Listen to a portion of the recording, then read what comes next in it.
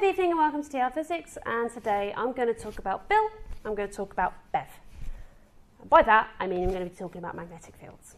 Okay, so the force in a magnetic field is represented by the formula B times I times L. And this of course comes from the idea that magnetic field strength, B, is the relationship between force and the property of the field, which is a moving charge.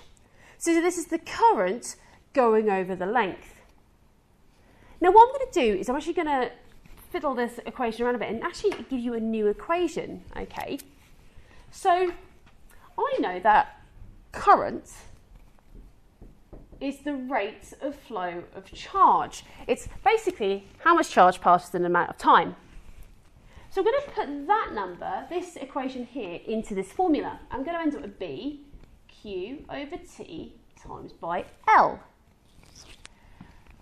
Now, I have a distance over a time. So this one here, I've got distance over my time here.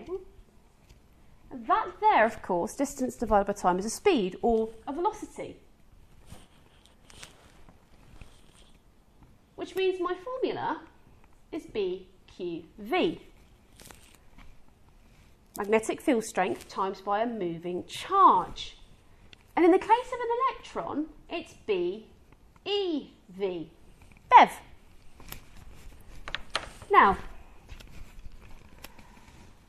this equation here, it's the magnetic field is a magnetic field strength force per moving charge. This one sounds like this one should be the formula that defines magnetic field strength. However, it isn't. The one that defines magnetic field strength is this one here.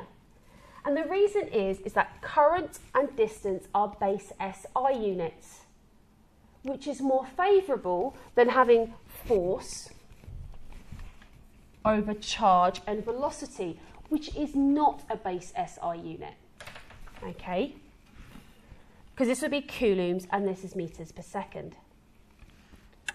So what I've done here is what I have derived is another formula which we can use for looking at magnetic forces. And this one is particularly useful in cyclotrons. So, important things. One, this is the defining formula of magnetic field strength.